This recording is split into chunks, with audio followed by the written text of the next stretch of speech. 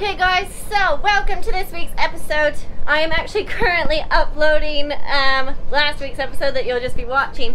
But we've just heard that there is a massive barge that's listing to the port side. Lots of people on it, but it's run aground once on the reef, and apparently it's being brought into the harbour now. So people have been told to be prepared to move their boats. Davy is currently in Puerto Plata. He had to deal with something that happened to a friend's boat here in the harbour. So he's helping with that.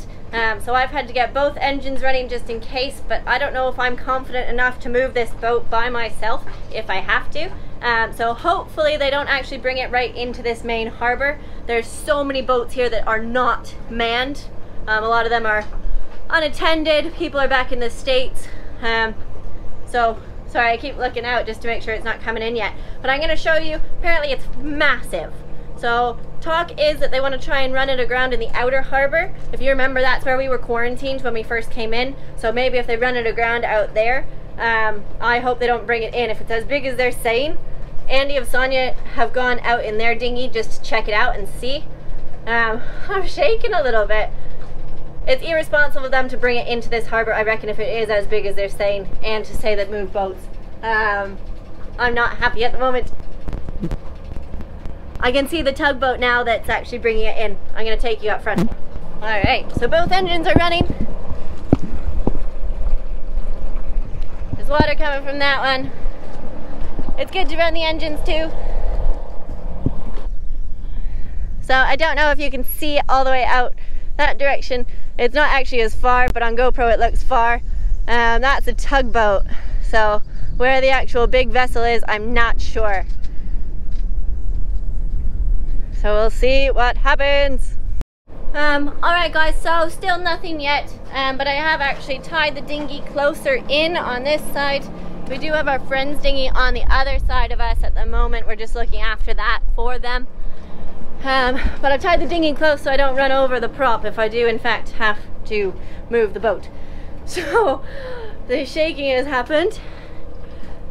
That tugboat is still in the exact same spot as it was before though, so fingers crossed. Davy did say that apparently they want to run it ashore onto Dog Shit Beach. It's called that because a lot of cruisers take their dogs there. But that beach is right at the entrance of the harbour, and it's a 200-ton vessel that is not in control. If they were to put it there, if it did blow off, there's a lot of boats that it would hit. It would not be a good thing. So again, keeping you posted. Alright, so the Navy boat is coming back in right now. So I believe the Commandante is on board and a few people from the Navy. You'll be able to see them behind me.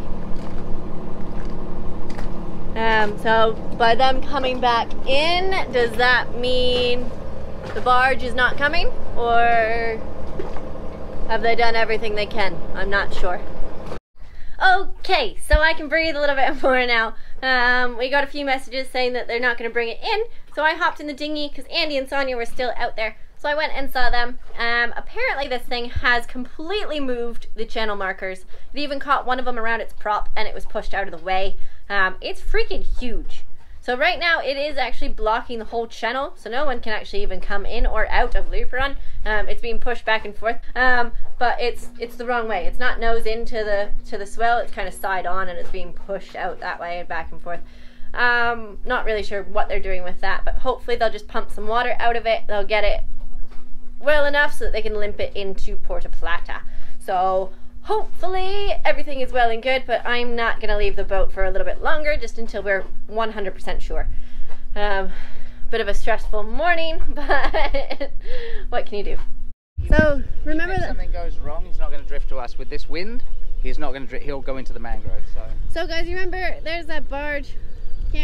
Well, you can see it. You can see it. It's big enough. It's 200 tons. Yeah, it's huge. It doesn't look as big as what the drone footage makes it look out to be. But they've pulled it off of the little beach that it was careened on. Thought you weren't supposed to do work in the harbour, but welding on a little beach, it's just in the harbour, that's fine. But we just got notice that everyone was saying, oh, they're bringing the barge in, be careful, be careful. So we wanted to come and start our engines and stuff. But looking at the wind angle, if they do lose control, they'll go to the mangroves. Yeah. and also it looks like they've just pulled it off of the beach, and now the tug is trying to push it back out. So I don't actually believe it's coming in. I think it's going out. It was just the captain is doing his job. And so I met the captain yesterday. He seems like a very, very professional captain as well. So I've got regards for that guy. Yeah. Yeah, it's going out. Yeah, definitely. He was just trying. He just got it off. Still good to make sure everything's good. Yeah, it's good to be on board just in case we had to cut the lines and run. Yeah. All right. Cheers, guys. Crisis averted. Good morning. Happy Christmas Eve.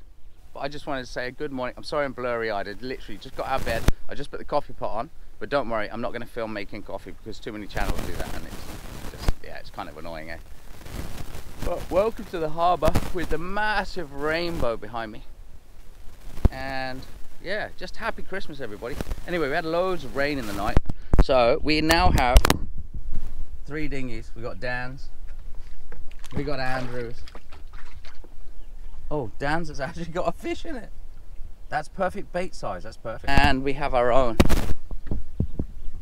Did get a comment yesterday actually from my mate Eric. Apparently we look like a floating trailer park trash or something, because we've got everything hanging off of our boat at the moment. But anyway, happy Christmas, Eric. We'll see you later. You're coming over for dinner. But yeah, just wanted to start the day. It's a beautiful day. Really beautiful day. So anyway, happy Christmas, everybody. Also, Ingela, Lucia, I love you.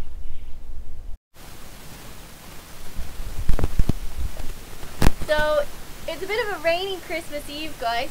But happy Christmas anyway. Yeah, happy Christmas. We got some friends coming over in about an hour or so. We were going to do a bit of a Christmas Eve dinner, weren't we? Yes. I've been making lasagna all morning, so instead of your traditional turkey, we're having lasagna.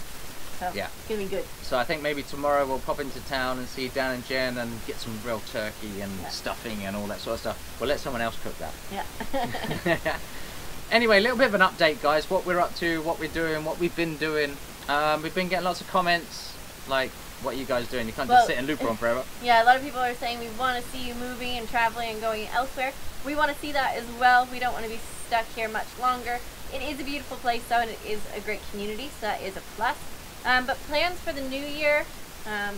Well, basically, so what has been going on, we've had to scale things back and be very frugal to try and recover after the boatyard.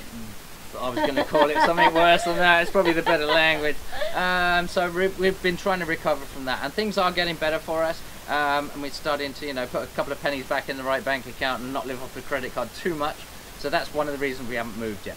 Another one, I've just been offered a job. So I've been offered a job back in Cayman as a marine engineer, which is fantastic. That's what we think we're probably going to do. So it looks like we might be heading to the Cayman Islands soon-ish, maybe a few months' time. Yeah, we've still got to build some rudders. I've still got to build some rudders. We've also got work permits and all that sort of stuff done as well. But don't worry, guys. This time in the Cayman Islands, I think we're going to keep filming. If you guys are interested in all the marine projects and boat projects, I can just take the camera to work. Yeah. What do you reckon? Give me a thumbs up if you think I should do that, or should we just take a year off while we work in the Cayman Islands? So you tell us what you think.